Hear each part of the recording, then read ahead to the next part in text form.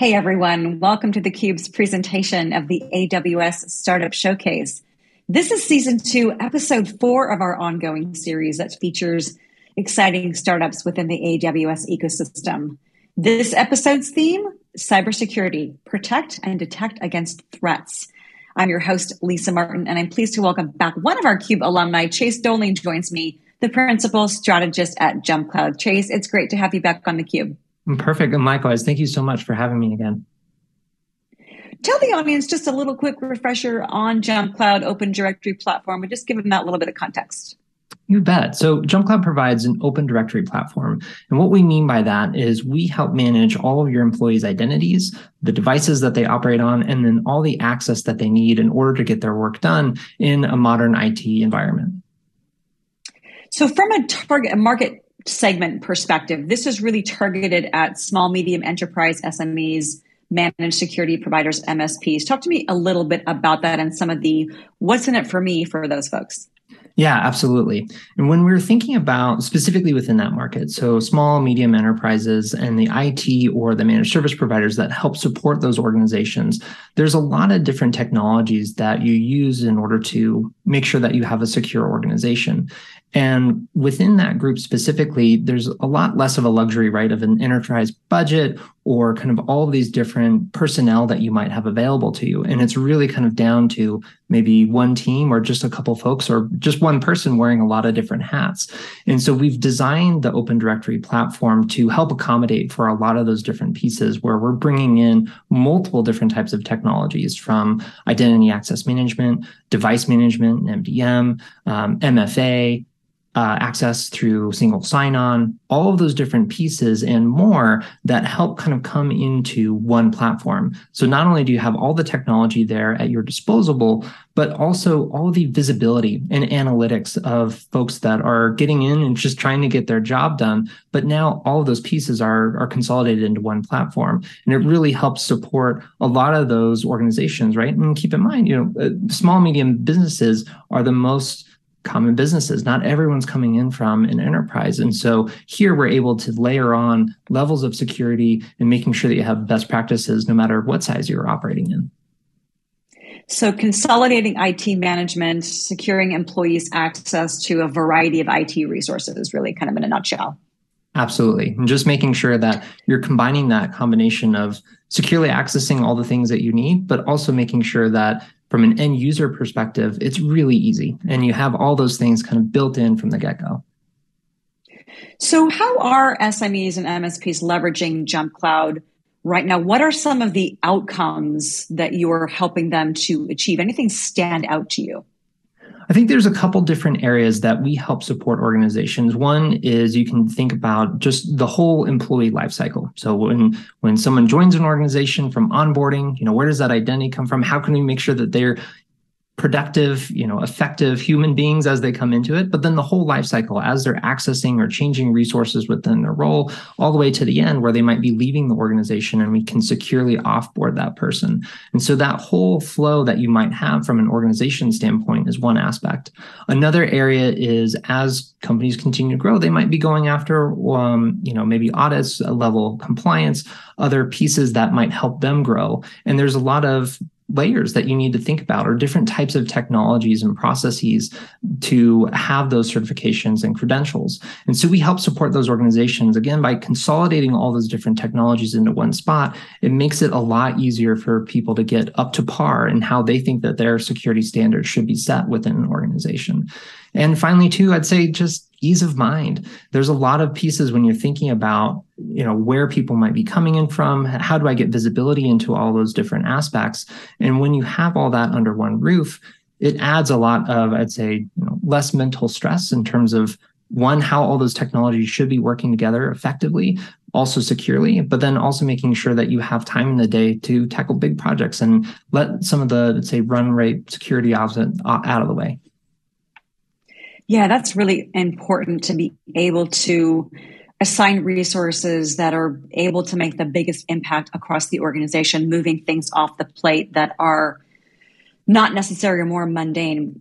Twice a year, I understand Jumpcloud does a survey with SMEs where you really are aimed at understanding kind of where they are in the market today, their concerns, trends, challenges, budgets. And I saw you just published results from a survey in June of 2022. Talk to me a little bit about the demographics of the survey. Who are you talking to within SMEs? And then we can kind of crack open some of those really interesting findings that came out this year.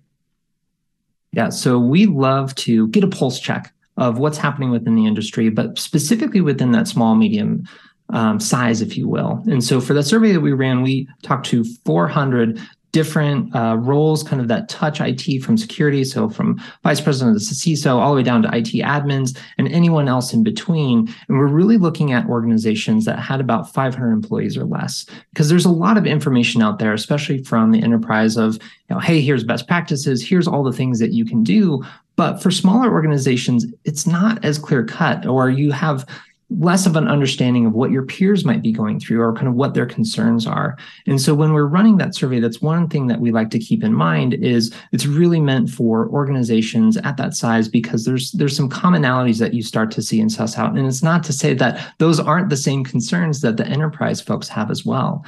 Because a lot of the things that will come out, they were security based. When you say, hey, what's top of mind or what's kind of keeping you up at night, there were some clear indicators, and especially from kind of as we do the survey, every 6 months or kind of even year over year, you start to see some trends that are emerging.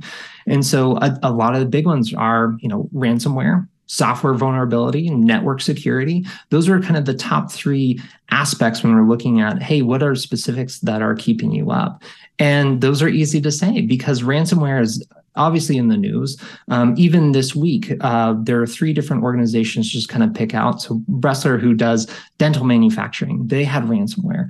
Entrust, which is another cybersecurity organization, they were breached. But then also Fremont County here in Colorado as a government organization, all 3 of those were hit by ransomware. And you might not say, hey, they're all kind of random or they're not put together. But under the hood, really, it's a lot of the same different technologies that are powering how people get access into things. Do they have the right levels of credentials?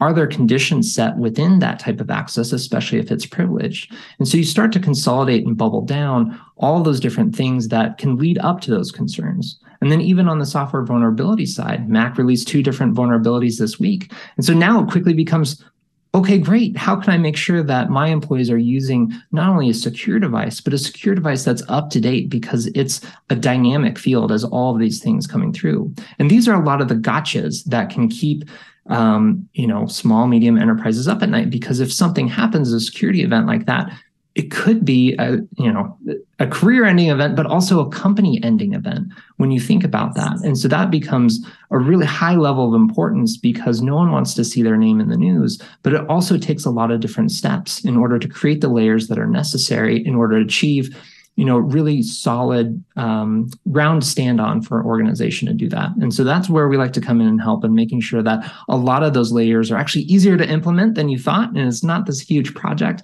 but you're doing it in a way that's conscious and also not really getting in the way of kind of battling users or making sure that their experience is a nightmare as well in order to achieve these goals that you have as an organization. You bring up ransomware, and it's become a household term that I think probably every generation alive right now in some form or fashion understands what it is to some degree. It's now, security threats in general, now no longer if we get hit. It's a matter of when. You gave 3 great examples of SMEs that were hit recently and organizations we wouldn't think, really them? Well, everybody's vulnerable. You talked about the different, some of the concerns, software vulnerability exploits, the use of unsecured networks, people, and this is so common, using the same password across applications that SMEs and enterprises too are dealing with. They have to be able to lean on MSPs, for example, in the SME space to say, help us with these obvious vulnerabilities. We need to make sure that our employees are productive, they're working together, we can onboard and offboard people in a secure way. How did this survey uncover how SMEs are leaning more on MSPs to help solve some of those risks that you talked about? I think one of the more interesting trends that we've seen is just the ability and the ramp for organizations to lean on managed service providers. You saw a lot of this during kind of the beginning of the pandemic, or kind of this really shift to remote work, where people kind of have this mentality of, okay, IT might be a cost center and we'll have, but it's always felt this importance to making sure that people are on site, they understand their culture, they understand the ways that the organization works. However, now a lot more organizations are stepping back and saying, well, if I can't see anyone in the office, or if there's only half or maybe 10% that are showing up, are there other economies of scale almost that I can get from leveraging a managed service provider, bringing in other expertise, right? And so it might be valuable to say, hey, it's not only just managing my organization, but 5 others. And so now you can start to see and kind of lean on best practices that they've evolved over time. And I think one of the more interesting stats is we see that, almost 9 out of 10 organizations that we surveyed are either leveraging an MSP or have considered it. And one of those things that's actually pulling them back, where some organizations say, hey, I've looked at it, but I'm not quite ready to commit to outsourcing this section of my organization bet, or kind of bringing in someone to manage it fully alongside with me, almost in a co-managed type of environment, is a third of them say, hey, I don't know how secure the MSPs are themselves. How do they think about their own internal practices, and what does that look like? Because again, you're thinking about handing over the crown jewels over to someone and say, hey, here's some of our most vulnerable or critical assets that we need to have secured, and making sure that that's part of the organization. And so it's an honest conversation that a lot of owners have with MSPs and say, look, are you up to snuff, right?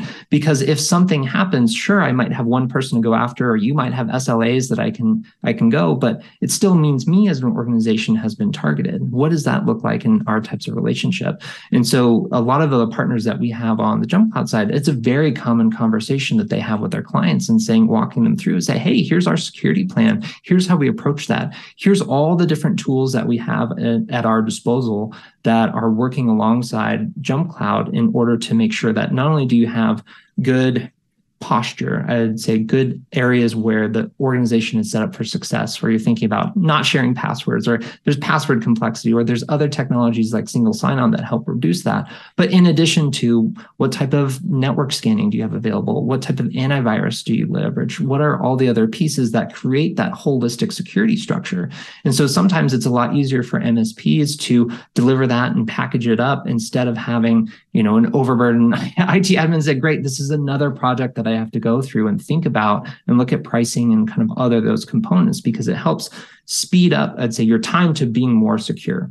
And that's a really real conversation for organizations as they think about planning, as they think about budgets, and what impact that might have on an organization, to making sure that their employees can get work done, but we're also thinking about in a very secure mindset within the organization. That's so critical. As we talked about, every organization of every size in every industry is vulnerable. There's just no way of getting around it these days. You talked about an interesting stat. About 90% of the SMEs surveyed said, we're relying on MSPs, but we still worry about security. Talk to me from the Jumpcloud AWS perspective. How do you help those? Because that's a big number. The 90% of SMEs that are still concerned about security. How do you help them dial that down? I think it's really understanding, you mentioned AWS. So what are the critical access, and what are those points that look like that we need to get a handle on? And how can we make that easier? Because I think one of the pieces that will often come at and say, hey, we really want to make this approach work. We really want to make sure that when you wake up and you need to get into Q&A environments or production or whatever that might be, that it's a seamless experience. But we as an organization have visibility into what's going on. And hey, if you're getting promoted or your role is changing, we want to make sure that those attributes, or kind of those pieces that are associated to you and your identity, are changing with it. And so making sure that there's this dynamic motion available to folks as they start thinking about, where a majority of their IP lives. It's no longer in some server closet. And yes, it might still be on a manufacturing floor, but it's those components that become the most critical for organizations.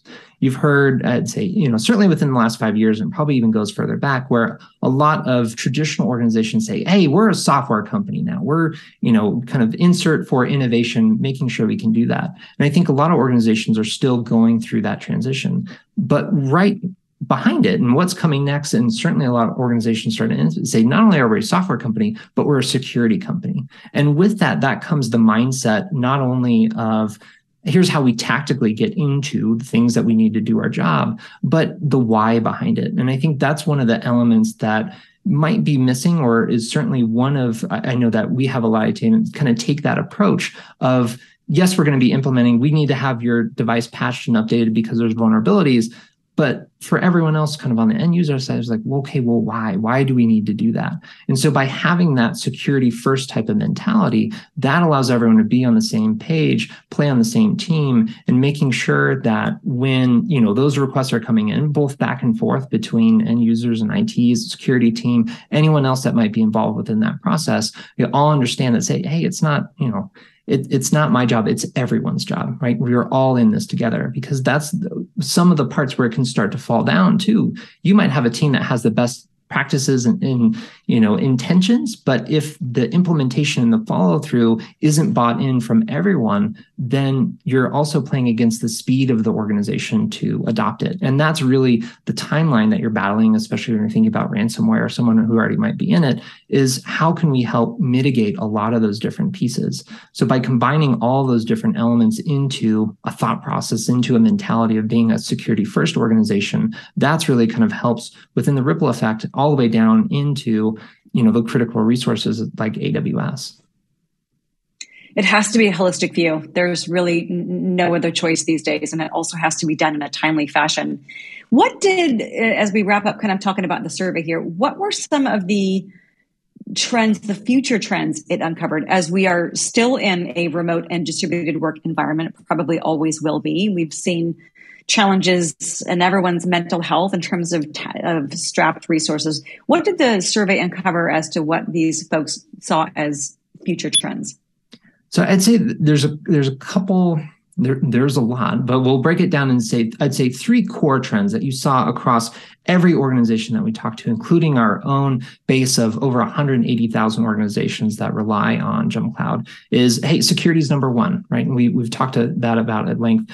Device management is another extension of that. Sorry, making sure that, hey, this is the only piece of hardware I have from the company in front of me. I want to make sure that I can manage, secure it, make sure it's patched, as well as we kind of operate in this dynamic environment, making sure that we're resilient as an organization.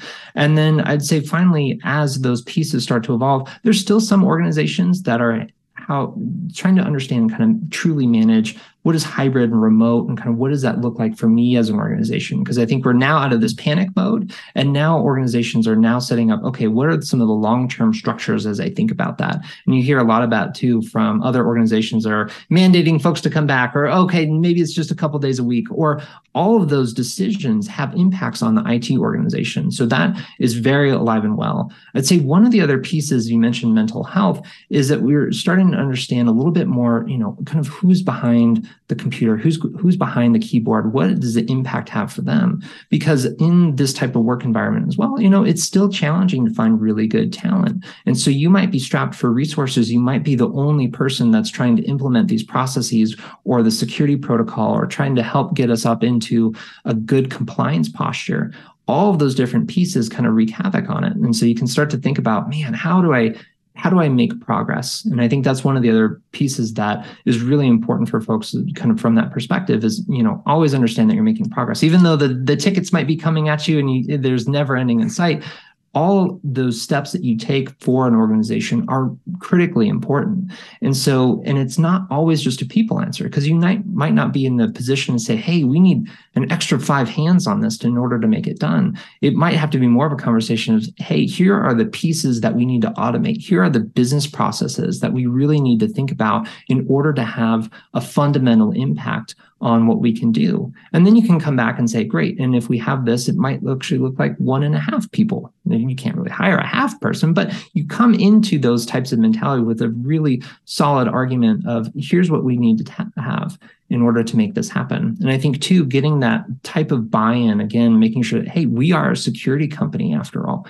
We're all in this together. That allows everyone to kind of help pitch in, because if you don't have that piece, then, everything can feel much more burdensome, right? And the level of burnout increases, the level of mental health in general across the teams that are acting as supporting functions for an organization start to get burnt out. And it might not always be as important as revenue, or, hey, we're getting this marketing campaign out, but it's this underwriting thing in terms of really, truly important infrastructure that the company needs to think about. And when you can involve all of those different pieces, then people feel like they can make a positive impact. They feel more empowered. They have, emojis attached to tickets and say, hey, it was so great to help you out today. And a lot of those, I'd say, interpersonal connections that you might be missing in a remote only type of world and organization. And so bringing all those little tidbits back into, how to be a good person, how to be a good human, and how to make sure that there's some personality involved with it. And it's not just this ongoing process. I